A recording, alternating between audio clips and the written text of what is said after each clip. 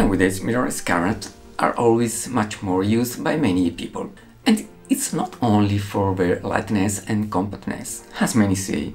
In this video, I'm gonna analyze the most important feature of a mirrorless cameras in wildlife photography. But before going on, tell me if you're interested in wildlife and what topic you would like to face. Maybe subscribe to my channel to help me to make always more videos.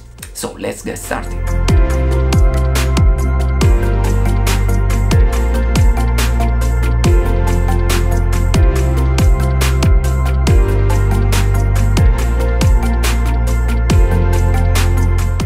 Okay, now I think everybody knows what's a mirrorless camera. If you don't know, then I'm gonna explain you briefly. A mirrorless camera is a digital camera without the mirror.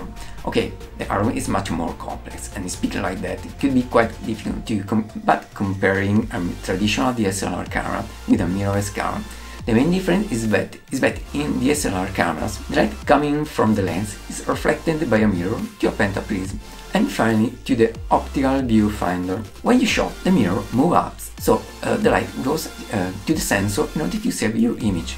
In mirrorless cameras, the light coming from the lens arrives directly to the sensor, and then is replicated in the electronic viewfinder. So, in mirrorless cameras, there isn't the step to move the mirror. What does it mean? Okay, first of all, less weight, of course. Looking at the mirrorless cameras, it's clear that it's more than a DSLR camera due to the lack of the mirror and the pentaprism, as well as the mechanics for moving the mirror. And this is an advantage if you expect to make long travels with a lot of photographic stuff. This is also true because usually mirrorless cameras don't have the battery grip integrated in the body, but you have to buy them separately. But also in that case, the combination of a mirrorless body and the battery grip is always lighter than a flagship DSLR, like the Canon 1DX Mark III, or the Nikon Z9, or the last just announced Canon EOS R3, that actually is a mirrorless camera, but that has the battery grip integrated in the body. Just to make a comparison, I'm gonna show you two DSLR flagship cameras and a mirrorless in terms of weight. Only speaking of the body, we have 1 kg and 250 grams for Canon, 1 kg and 450 grams for Nikon, and 737 grams for Sony. But if you add the battery grip for the Sony, you have 1 kg and 27 grams in total. Now, we're going to compare the same cameras with a typical lens for wildlife photography, the 600mm f4 lens. So, in this case, we have for Canon 1 kg and 250 grams for the camera, and 3 kg and 50 grams for the lens, and in total they are 4 kg and 300 grams. For Nikon, 1 kg for 450 grams for the camera, and 3 kg and 810 grams for the lens, and in total they are 5 kg and 260 grams. For the Sony, we have 1 kg and 27 grams for the camera, plus battery grip, and 3 kg and 40 grams for the lens, and in total they are 4 kg and 67 grams. So it's quite clear that a mirrorless system is pretty lighter than a DSLR system. So if the weight is an important aspect for you, maybe you should consider to buy a mirrorless camera without an integrated battery grip. However, I prefer the battery grip, and not only for one reason. A big disadvantage of mirrorless camera is the big electronic consumption of the batteries due to the EVF, and not only for that. Modern mirrorless cameras have now really good IF system with excellent tracking system as well, but also the old DSLR cameras have good tracking system. So where's the difference? Where mirrorless cameras are better than the DSLR cameras? The answer is in the software. Looking at the flagship DSLR cameras, you'll see a lot of settings for customizing the AF tracking system to cover every needs. The AF systems are really powerful, and thousands of professional photographers have used and are still using those cameras for their job, take stunning images, also in wildlife photography. So how mirrorless cameras can be better? Okay, nowadays wildlife photographers want more specific feature for wildlife, like for example to recognize animals, or better to focus on animal eyes. Is it possible? Yes, of course, but only with mirrorless cameras. As I said, the AF tracking system of flagship DSLR cameras are very powerful. Even though they don't recognize animals, they can follow them without any problem. But as far as I know, they don't recognize animals like people, neither the animal eyes. And this is a real news about mirrorless camera. The ability to recognize animal eyes and to focus on them. As you can imagine, is a huge advantage in wildlife photography, because everybody wants a perfect picture with a perfect eyes in focus. So just to summarize, we have Nikon Z6, people yes, eyes yes, animal no, animal eyes no. Canon 1DX Mark III, people yes, eyes no, animal no, animal eyes no. Sony A1, people yes, eyes yes, animal eyes yes, animal yes, animal eyes yes. DSLR cameras can properly recognize people and follow them, but they can't properly recognize animals, even though they can follow them. And to end, they can't properly recognize animal eyes. But at least the Nikon D6 can focus on people eyes. For the Canon 1DX Mark III, I'm not sure if it can. Mirrorless camera can get every aspect mentioned before, so with them you can follow people and animals. You can focus on people, face people and eyes people as well. And you can focus and follow animals like cats, dogs and birds and focus on their eyes. It's incredible, isn't it?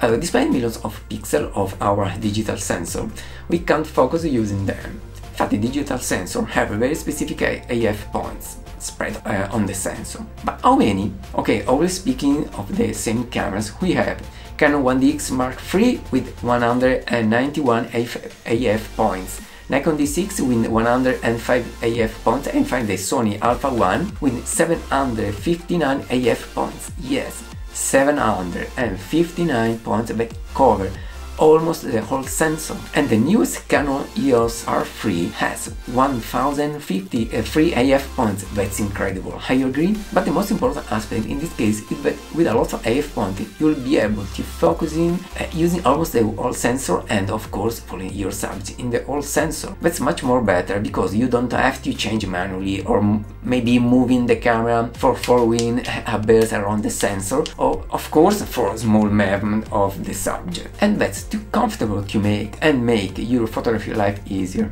And just to understand what I mean, let's watch how a modern mirrorless uses the AF point to follow a bird.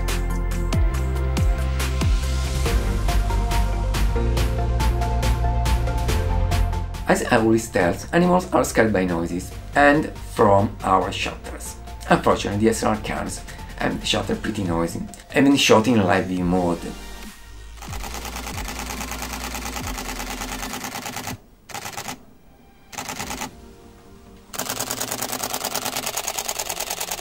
In fact, I lost many beautiful pictures in past with my old Sony Alpha 99 Mark II due to its annoying shutter. But now with mirrorless cameras it's different. And why? Because of the silent shooting. I mean, that now mirrorless cameras have an electronic shutter, but don't make any noise, finally. This aspect, I think, is one of the most important advantages of mirrorless camera for wildlife photography. As I said, every noise can be an issue for animals, so we have to try to reduce everything that gets animal in trouble, like the shutter click. But you need to be careful, the electronic shutter has an issue, the rolling shutter. Okay, actually the rolling shutter affected every CMOS sensor, both with the mechanical shutter and with the electronic shutter, but only in particular situation, even though with electronic shutter it's likely more frequent. The rolling shutter happens during the reading of the information coming from the sensor of your camera, giving you in some situation a default image. So before giving back your new camera, maybe thinking about an issue, you have to be aware that it's normal. You don't have to worry so much. Fortunately, there are some cameras that are less affected by this problem. A camera with dslr stacked sensor, a new kind of sensor that are faster during the read phase. As far as I know, the only camera with a sensor like that are Sony's camera and the new Canon EOS R Mark III.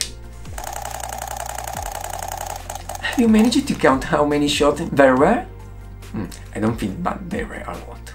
As I say many times, an high bars rate is always useful in wildlife photography because it allows you to have more chance to get the right picture, mostly with animals in movement. But let's see some comparison chart.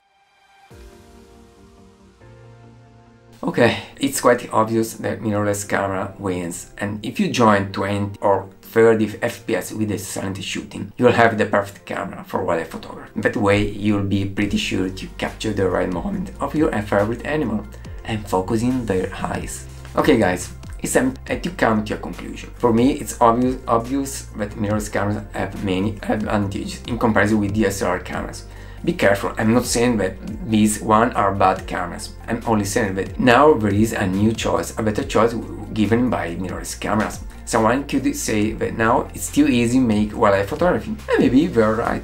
But as always, the user makes the difference. Of course, mirrorless cameras aren't perfect. As I said before, they consume a lot of electricity, more than the DSLR cameras, so you need more extra batteries in some situations, and the rolling shutter is more frequent. Okay, I think it isn't the end of the world, but there are always problems. For the batteries, I always prefer to use a battery grip, even though I had to spend more than expected.